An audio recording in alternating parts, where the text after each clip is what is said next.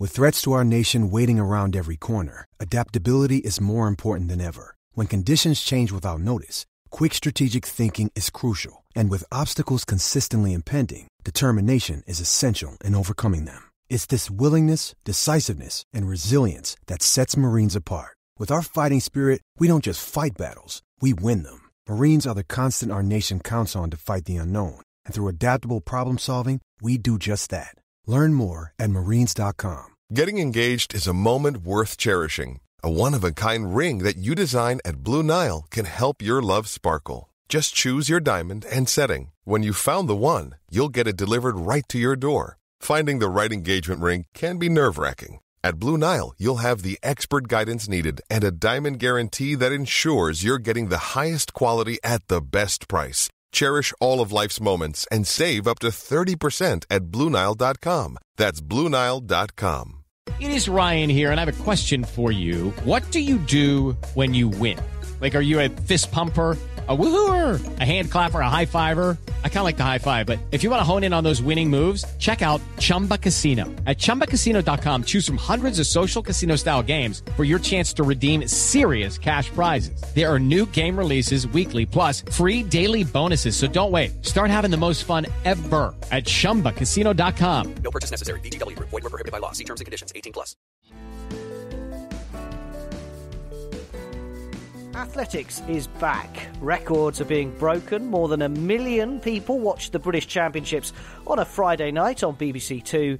And there's a new Olympic head coach at British Athletics in former world, European and Commonwealth medalist Christian Malcolm, as new CEO Joanna Coates completes her top team to move the sport forward. I'm John. And I'm Michael, but most of the top names were missing in Manchester, competing elsewhere. Athletics' current TV deal with the BBC is at an end. And will there be the prestigious Diamond League meetings here in the UK next year? The challenges continue. They come thick and fast for Coates and her team.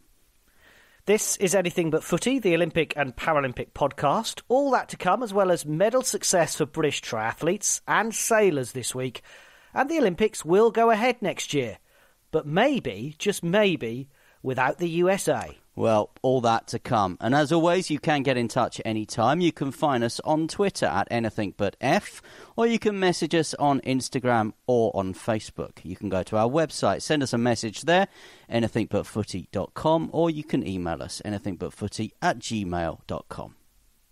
British athletics returned to action for the first time since lockdown, with the British Championships in Manchester for the first time since 2007. It was a cold and dark night on a Friday, but 1.4 million people tuned in on BBC Two, and there were some great performances from Harry Coppell, who broke the British record in the pole vault, Holly Bradshaw winning her 8th women's title in the pole vault, Sophie McKinna set a stadium record in the shot put, Daniel Rowden upset Jake Wightman to win the men's 800 metres title, and Amy Pratt set a world lead, championship and stadium record en route to the women's 3,000 metre steeplechase. You can get all the results in our flash briefings, the Anything But Footy flash briefings, which you can download on Apple, on Google, or you can say, Alexa, give me the latest news from Anything But Footy. So find out more about that. But where was Katarina Johnson-Thompson, Laura Muir and Mo Farah, Michael?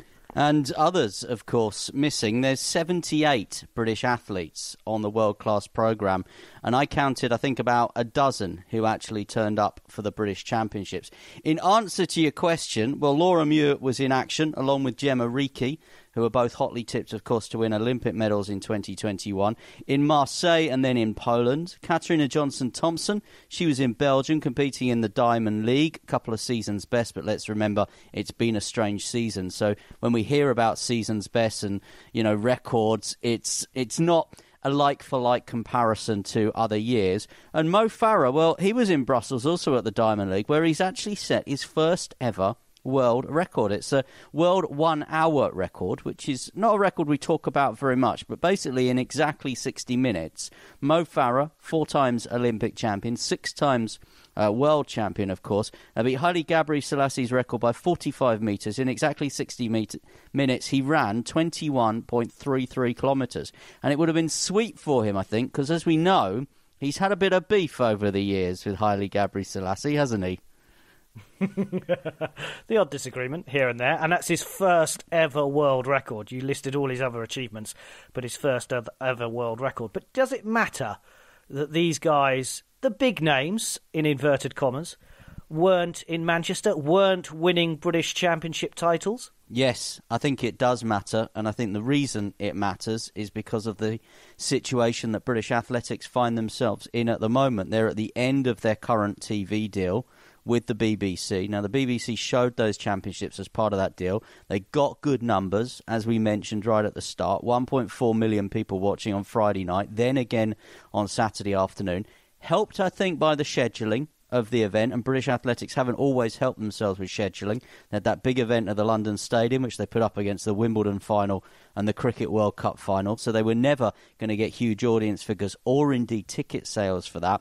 And on Friday night, they were up against early Carabao Cup action, and they were up against sort of fairly meaningless international friendly football on the Saturday afternoon. So good scheduling. But what I would say is British athletics are very lucky in this TV deal that's worth around about £2 million that they have with British athletics. Because you look at British swimming, British rowing, British cycling, British gymnastics, for example, none of them have their domestic championships being shown on television. Yes, they're world championships, they're European championships, or maybe in terms of the cycling, the Grand Prix season, the World Series, they come up. But they don't get their domestic championship shown, and athletics is pretty unique in that its domestic championships get shown indoors and outdoors. But if Dina Asher-Smith, Katarina Johnson-Thompson, Gemma Reekie, Laura Muir and Mo Farah don't want to come, the BBC are not going to continue to hand 5-6 hours of prime-time television coverage across to it. And for the athletes, they need profile, they need coverage, their sponsors want them on BBC One, on BBC Two as well.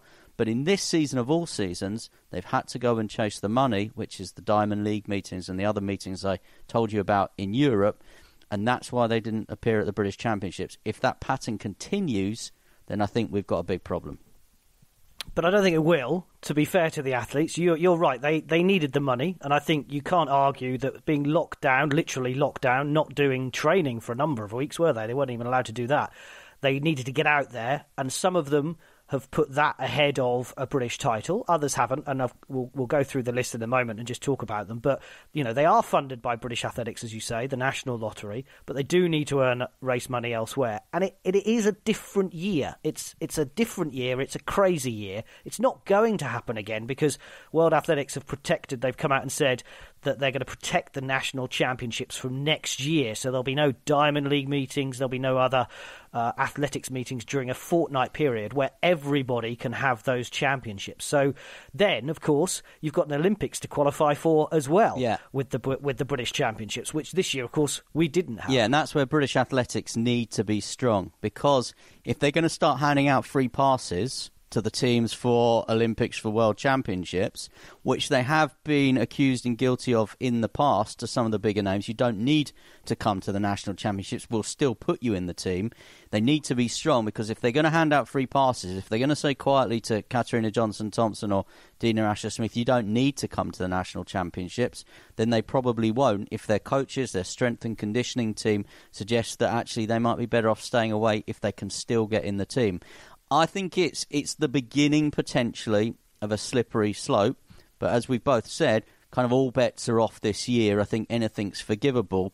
But it has been, not just this year, it has been something we've seen over the years at the British Championships. One, it's struggled to attract an attendance, certainly when it's in Birmingham. I know it was behind closed doors in Manchester, but with the sound effects added, the atmosphere was actually better, I think, at times with the crowdies than some of those Birmingham Championships that both you and I have actually been to and attended when there's been paying spectators in there.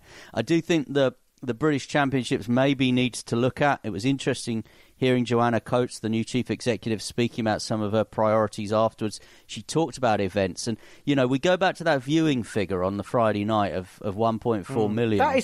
That is more than BBC One and ITV. And it was because I think people and the people of our generation, our age, like watching athletics on a Friday night. It's how we were brought up. We were brought up to watch athletics on a Friday night underneath floodlights. Now, you look back at Doha and the World Championships, much criticised, of course, for lack of ticket sales and all the rest of it, but the staging of it was phenomenal. If you could do a British Championships on a Friday night and then maybe create something on the Saturday night, a bit like the night of the 10K PBs that we went to in Highgate, where you've got some atmosphere, you've got a bit of a light show, you've got fireworks at the end, then suddenly that is more than just a British Championships. It's a spectacle that people will want to watch and attend. And those are the two income streams that British athletics need to protect at the moment, and that is the income stream from broadcasters and the income stream from ticket sales, and they've not had that this year. So you mentioned about 78 athletes get funding. 16 of them are on what they call the Olympic podium. So these are the people who they expect to be on the podium at the Olympic Games. Ambitious. And out of those 16, 4 of them competed. 4! Just count it. 1, 2, 3, 4. So big up Holly Bradshaw, who we mentioned, pole vault champion. Abigail Irozuru, the long jump. She finished second. She was the defending champion. She came back to do it, but she finished second behind Jazz Sawyers, who returned to victory after 4 years. Jake Wightman, who I think everyone thought was going to win the 800 metres, but was beaten by Daniel Rowden, as we mentioned. And Sophie McKinna, who's just come onto that podium. Last year she decided not to take the funding, but obviously with lockdown, she's changed that, and she came back and defended her shot put title. But Dina Asher-Smith hasn't returned to racing, so I wouldn't have expected her to be there. She's not competing anywhere. Tom Bosworth had COVID in March. He's ended his season. Didn't expect him to be there. Mo Farah, I mean, we've seen Mo at the British Championships before, but as you mentioned, he wanted that world record in Brussels. Understandable, maybe. I don't know. Katarina Johnson-Thompson, here was an interesting quote from her, and there are others that I wanted to highlight, but she said that the world heptathlon champion, don't forget, saying in Brussels, where she competed in the hurdles and the high jump, this was effectively, quote, the highlight of her season. That's slightly wrong. It shouldn't have been, should it? She should have been maybe at the British Championships. Yeah, but I think if there'd been a heptathlon potentially for her to compete in, then that might maybe have been something that changed her mind. But you've got to look, and with all due respect to all those British champions, that were 40-odd of them that were named over the weekend, you've got to look at the kind of people and where they are in their careers and what they've done. And, you know, there were so many teenagers, promising performances, people like Keely Hodgkinson, 18 years of age, winning the women's 800 metres. Hannah Williams, of course, in the 200 metres, sister of Jodie, who was the champion, I was going to say 12 months ago, but it's probably 14, 15 months ago now. With all due respect to all those people I've just named, they're not in the calibre of Katarina Johnson-Thompson. So aside from the fact that, you know, as a world champion, with the economic pulling power that brings, so she can go and run on the circuit, or jump on the circuit rather, in Europe. Also, what was the point of her coming to Manchester? As we know, she's based herself in France for a considerable amount of time, relatively recently as well. So I don't know. There could have been travel and quarantine considerations in that as well. But what was the point of her coming and taking part in, you know, what she probably considered to be fairly substandard competitions at the British Championship? Apart from you're supporting your national governing body and supporting their broadcasting deals. And I think that is the bigger problem for Joanna Coates, and you mentioned it earlier, where I think she said to us in our Great British Bosses podcast that she wants to put athletes first, because she felt like the organisation hadn't done that, or that was the feedback that she'd got from athletes, that they aren't seen as the priority. And I think if you feel like you're the priority, you might then want to give something back to British athletics and British Championships. So that's maybe why KJT didn't do it. Laura Muir won in Poland on Sunday, the 1,500 metres. She's had 3 wins in a row. You know, she's had a lot of backing from British athletics. Lots of events have been run with her trying to break records and stuff. A question why Poland, but okay, that was the decision. At least you're out there representing Britain and competing. A few that I've absolutely no idea. Couldn't find any idea where these people are. Sophie Hitchin, Zarnell Hughes, Nick Miller, Reece Prescott, Lorraine Ugan. Just, I can't find them. They're on this podium list, but no idea why they were not competing at the British Championships or what they were doing. And this is another one of Joanna Coates' challenges, because she's come from netball, which is a team sport, And she's now going to try and bring in, as she said to us in that Great British Bosses interview that we did relatively recently, she's now got to try and bring in some of these traits from a team sport into British athletics, which operates very much in silos. So you will have a throwing silo, you will have a jumping silo, a sprints, a middle distance, a long distance, a relay silo as well. For the likes of Katarina Johnson-Thompson and Laura Muir, they're individual athletes working with probably an individual coach and a very, very small team around them. They are funded by British Athletics, and it would be great if they could come together at a British Championships, you know, the creme de la creme of British athletics, the top names that we've spoken about. It would be great. But at the end of the day, they are individuals who have individual challenges, individual aspirations, individual dreams for 2021. And they will make selfish decisions based on that. And that is another one of those challenges for Joanna Coates. How do you galvanise people with very, very differing pursuits, very, very differing disciplines, and coaches with very, very differing thoughts into one team and bring them together to create that product? And I hate to use the word, but that is what they'll be talking about in broadcast circles at the minute, a product that Sky or ITV or Channel 4, Channel 5, or maybe an extension with the BBC, a product that they will want to show. Well, I want to talk about broadcasting and coaching, but this is Anything But Footy, the Olympic and Paralympic podcast. Still to come, as well as more on the British Championships, triathlon, sailing, the London Marathon and the Maldives. That's all to come. Christian Malcolm, then.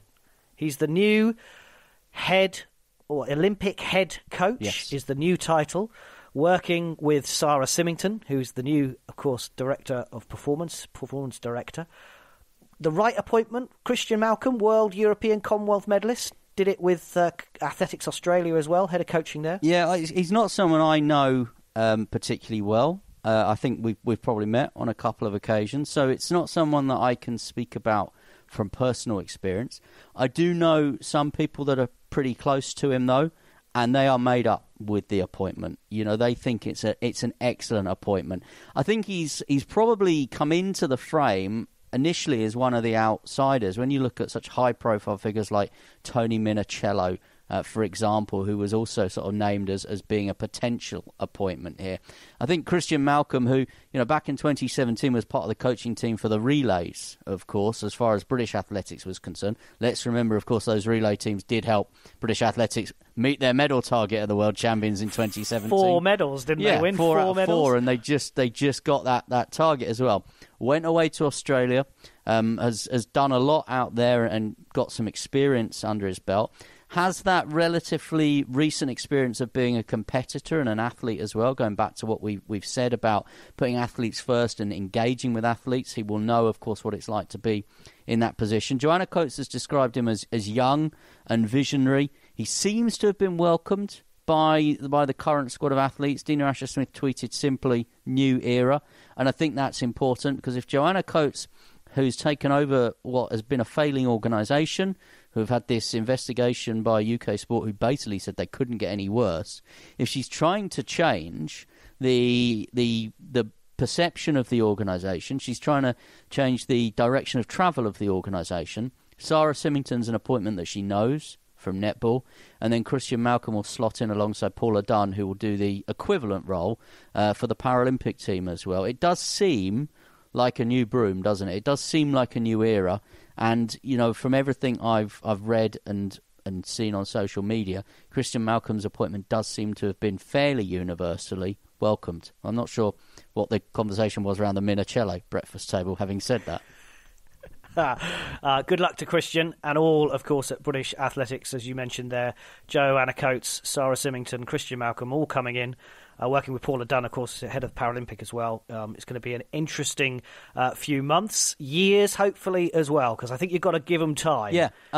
You can't expect to turn it around immediately. Absolutely. We've got to not have the mentality of a football supporter and say, I want instant success and why is this not happening and that kind of thing. We've got to be more Sir Alex Ferguson about it and allow them to come in and change the culture and change the way that the organisation works and coaches, and then we'll see the benefit of it. Because I think what we've seen, Michael, And everyone says London 2012, or where was the legacy part of that? That British Championships, I sat and watched it on Friday night. I know you sat and watched it on Saturday afternoon. The finals were full of 17, 18, 19-year-olds. You've mentioned some of them already. Amy Hunt was second in the women's 800 metres. She's an 18-year-old. She won the British indoor title earlier this year. That is legacy from 2012. She would have been 10 8 years ago. You know, we've talked about it on this podcast. LA Games, we were 10. We were 8, 9, 10. That was the moment that we realised the Olympics was special. And you look at those finals, and you think there is legacy in this sport, and there is hope for this sport. And I think people need to realise that people still want to be the best. They want to be quick. They want to jump high. They want to throw far. They want to be the best in Britain, and they want to go and compete against the best in the world. I find it very hard to disagree with anything you've said there, other than the fact if we were really truly inspired by LA 84, you'd have seen us both lining up in the British Athletics Championships in 1992, which clearly didn't happen. Final point, though, I'd just say about Joanna Coates. I think she said something helpful and something unhelpful across the weekend. Going back to your analogy of the football coach, she said that Christian Malcolm could be their Pep Guardiola. I think that is putting huge pressure on Christian Malcolm. But then on the Saturday, when she did her interview on the BBC Red Button, or whatever they call it these days, with Gabby Logan and Denise Lewis, she said that Christian Malcolm was a long-term appointment. She said there wasn't much that could be done with British athletics between now and Tokyo. So don't judge the organisation, don't judge the coach on the medal return in 2021. Let's look to Paris, perhaps, in 2024. And that goes back to what you're saying. Alex Ferguson, long-term plan, not Pep Guardiola, quick fix and win. Yeah, and try and buy Messi. Because that's never a good idea. This is anything but footy. Sorry, getting distracted.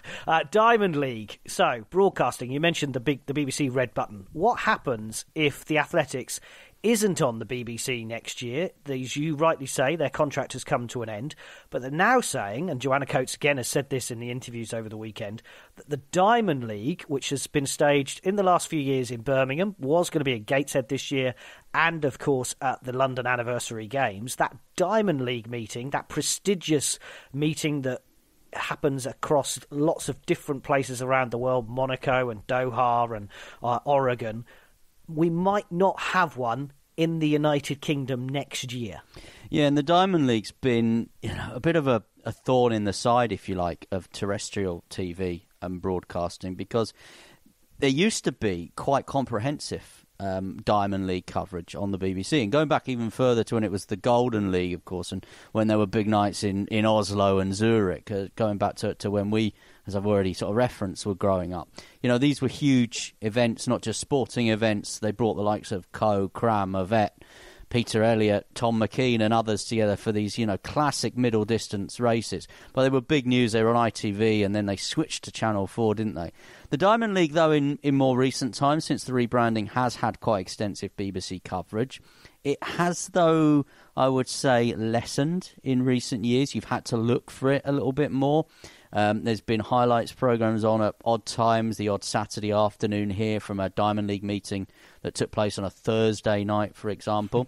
What the BBC did do very well, was they gave comprehensive coverage to the two domestic meetings, as you said, the Birmingham one and then London and the Anniversary Games. The Anniversary Games in London, I think, is crucial for British athletics, because it is the one weekend a year, the one day a year, where potentially with the right scheduling, as I mentioned, they could sell 50,000 tickets. That puts a few quid in the coffers. The coffers at British Athletics at the moment are not as healthy as they were, and they certainly won't be if they don't sign a new broadcast deal sooner rather than later. So if they were to lose the London Diamond League meeting, I think that would have a dramatic impact. And I think that would have a dramatic impact on the watching, the casual athletics fans. We know the super fans. We've got the super fans. They can name the personal best. They know split times. They'll tell you what kind of spikes someone is wearing. They will always be there. But it's those casual fans that, like you and I, picked it up on a Friday night back in the 80s and 90s. It's those casual fans that will watch the Anniversary Games one weekend a year, or go and see the Anniversary Games one weekend a year, that would be the huge loss. Because I think, remember, again, in the noughties, when every year came around, Formula One would threaten the British Grand Prix would not take place at Silverstone. It was like, we have to not take place at Silverstone. It's not up to speed. It's not up to standard. We're going to withdraw it. And the headlines were full of that. And I wonder whether there's a little bit about that in the headlines this week, that the Diamond League may be pulled from coming to the UK. Obviously, Joanna Coates is going to try and make sure it stays, and rightly so, particularly the one in London, I agree, because where else, Michael, does athletics get such large crowds than the anniversary games in London? It's not a sellout. No one's saying it's like the Olympics, but it's still thousands and thousands and thousands of people. Why, if you are Wanda, who sponsored the Diamond League, would you not want an athletics meeting in that stadium? Why would you pull it from the United Kingdom to have it in an empty Doha? Yeah, I think that's a really important point, and you know as well as I do, because we've covered anniversary games every year since its inception. The athletes like to come. The likes of Usain Bolt and other big names like to come because there is that opportunity, you know, once a year to perform in front of a huge crowd, which they don't always get. I mean, you look recently, there weren't big crowds in Rio at the Olympics for the athletics. There were minute crowds some nights. There were hardly anyone going some sessions in Doha as well. So to come and perform at the Diamond League in London, the anniversary games, is a great thing for an athlete. It I guess probably is worth a little bit of marginal difference on their time or their length of jump or throw or whatever. In terms of who will pick it up if the BBC don't extend the deal, I think it's a neat fit. Perhaps sometimes at times a little bit too neat a fit between British Athletics and the BBC. Sometimes the lines are blurred there. In terms of who will pick it up, Channel 4 do Paralympic coverage really well. Craig Spence on our Great British Bosses said they had raised the bar as far as Paralympic coverage is concerned. But they had their fingers burnt when they took the World Championships on and handed the contract back to the BBC. ITV never rule anything out. You know, they picked up horse racing back again after however many decades of hardly doing any horse racing. You know, they took the boat race on, which everyone was very surprised about. So, you know, don't rule it out, but it has to add up for them commercially. And I'm not sure when they can stage Britain's Got Talent or X Factor or The Voice that there's a place for British Championships athletics on ITV. And if they go to Sky, then I think there's an issue then for athletics as a sport and British athletics. And it's interesting, and I can't claim credit for this point because you told it to me. What's cricket done after so many years on satellite? They've brought live cricket back to terrestrial TV for the first time in 20 years. Not my point, your point, but it's absolutely right. And I think the BBC would be absolutely crazy to give up the contract, give up the rights in an Olympic year when you're building up to Tokyo, with all the stories that come from that, and we know that Tokyo is even more special next year because it was delayed, so you've got that issue. They've got BBC Two, where it's a terrestrial TV channel. If ITV pick it up, they're not going to put it on ITV, but even on ITV4 or ITV3 or 2, they're still not going to get the numbers like the BBC would and did on Friday night. And you look at those numbers and you think, why would you give it up for such a small outlay, and the good relationships that you absolutely say maybe a bit too close at times, but the good relationships that you have in an Olympic year when you are the Olympic broadcaster. And also they have, as far as I understand it, an ongoing deal with the IAAF for World Championship athletics. So if they have the World Championships and they have the Olympic Games, it's very difficult for them to build those stories and that narrative over a period of time if they lose the Diamond League coverage that they have, if they lose the British Championships or the Indoor Grand Prix. It would be like them showing the FA Cup final but not showing any Premier League football or FA Cup football during the course of the season. It would be very difficult. I think you're probably right. There's probably just a bit of brinkmanship happening on the side of both organisations at the minute. I would imagine the BBC probably don't want to spend as much as $2 million anymore, but British Athletics don't want to lose the support and the coverage they get. Absolutely. Talking of support and coverage, we've been talking in earlier editions of Anything But Footy, the Olympic and Paralympic podcast, that the Nike shoes give you a little bit more extra speed. We will give a big shout out in this episode, though, to Adidas, because Perez Chepchirchir of Kenya broke the women's half marathon in Prague at the weekend, and she was running in the new Adidas shoes. And this was kind of our point, Michael, wasn't it? That once you get one shoe that a manufacturer brings out, and yes, it obviously gave some advantage, and the new rules have been written, and rightly so, to keep that in check, but the other manufacturers don't want to lose out. They want to create shoes that are just as fast. It's a shoe race or an arms race. And is it Adidas or Adidas? Is it Nike or Nike? See, I think it's Nike and Adidas. But that's my... But I always say Nike. Yeah, but the bigger picture, you're right. You know, as one shoe manufacturer will develop some technology, so the others will play catch up, and you know they'll have their boffins working in the Adidas laboratories to take on the people working in the Nike laboratories. I always had Gola. Do you remember Gola trainers? Green slash and black primsoles for me. And I was faster back then than I am now, so I'm a pair of Reebok classics. Yeah, my Golas did me proud in the school race 1986 when we won the relay. We've named them all now, so we should be accepting boxes of shoes from all of them coming very soon. Reebok? No. I've mentioned Reebok classics. Dunlop. This is Anything But Footy, the Olympic and Paralympic podcast. We're going to round up some of the other news that might not have caught your eye in the world of Olympic and Paralympic sport in the last week or so. The Olympics, though, will be going ahead, with or without COVID, according to the Vice President of the International Olympic Committee. I'm not sure they're going to have much choice, to be fair. But anyway, Joanna Coates told the AFP news agency the Games would start on July 23rd next year. Come what may, he declared the 2020 edition, staged in 2021, will become known as the Games that conquered COVID. Talk about a headline that you don't ever want to write, because you never know what's going to happen. He reckons it will be the light at the end of the tunnel. And as we heard from Craig Spence last week in Anything But Footy's Great British Bosses, that means the Paralympics will be going ahead as well, because they do come as a pair. I really enjoyed that conversation with Craig Spence, and I think he spoke a lot of sense around the Paralympics, and he didn't give any definitive yes or no on whether he thought they were going to go ahead. He spoke very rationally. Joanna Coates, on the other hand, seems to me to be a man with journalists on his speed dial, because a simple Google search on the Games that conquered COVID reveals that just a couple of months ago he was saying the Games weren't going to take place at all. So I think... I listened to what Craig Spence said about the Paralympics. I accept that if one happens, the others will happen.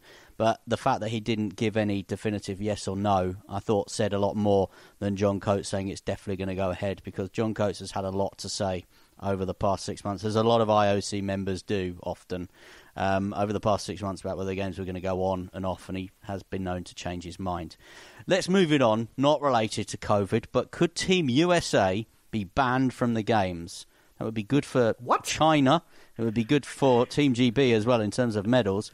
The US government, stay with me, has threatened to withdraw funding for the World Anti-Doping Agency. The US is not happy with how it dealt with the ongoing Russian doping scandal. Going back to that Craig Spence interview, as far as the Paralympics, the IPC are concerned, they're very happy with what Russia are doing now.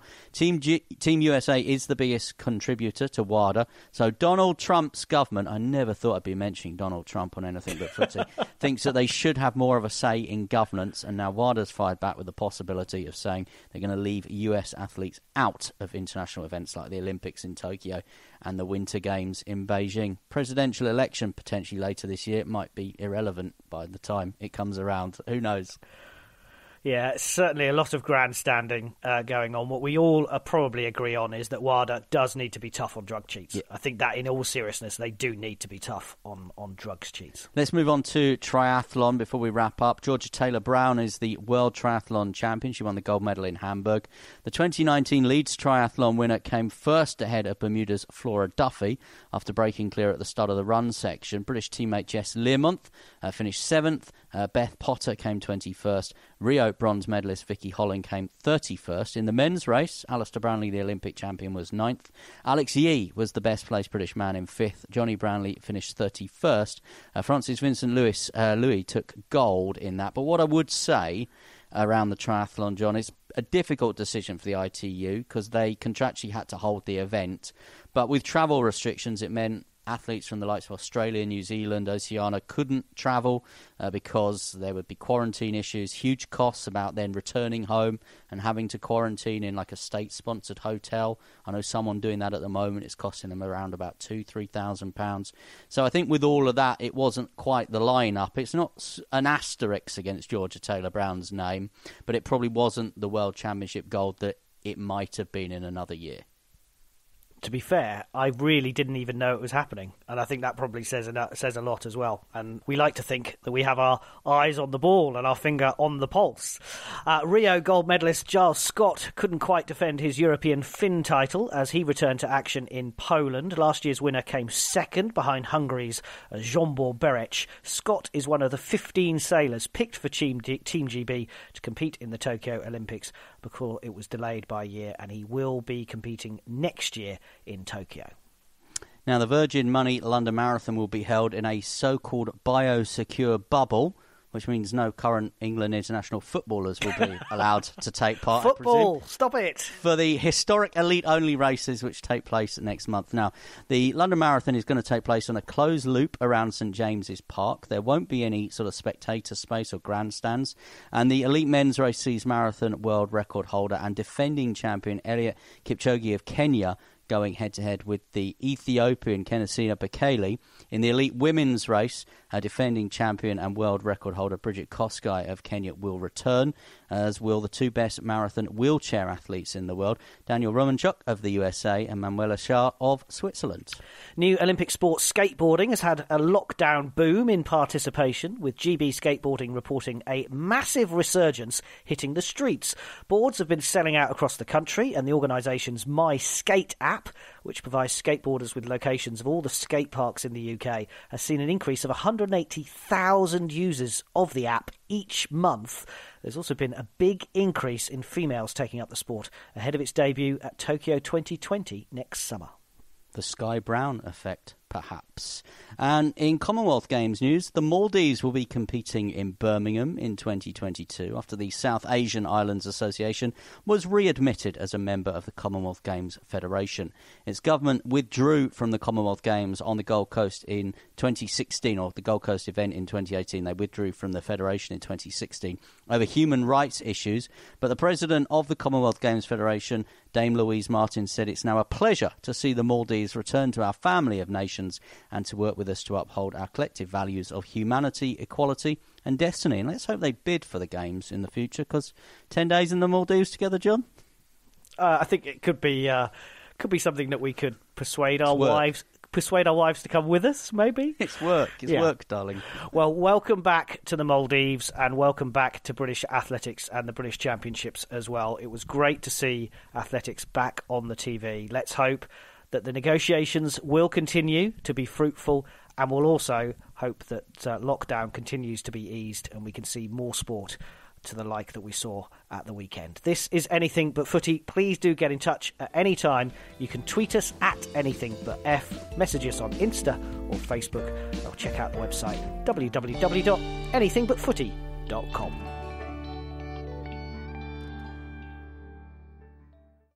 Sports Social Podcast Network. Hello, it is Ryan, and I was on a flight the other day playing one of my favorite social spin slot games on ChumbaCasino.com. I looked over at the person sitting next to me, and you know what they were doing? They were also playing Chumba Casino. Coincidence? I think not. Everybody's loving having fun with it. Chumba Casino is home to hundreds of casino-style games that you can play for free anytime, anywhere, even at 30,000 feet. So sign up now at ChumbaCasino.com to claim your free welcome bonus. That's ChumbaCasino.com and live the Chumba life. No purchase necessary. VGW. Void where prohibited by law. See terms and conditions. 18+.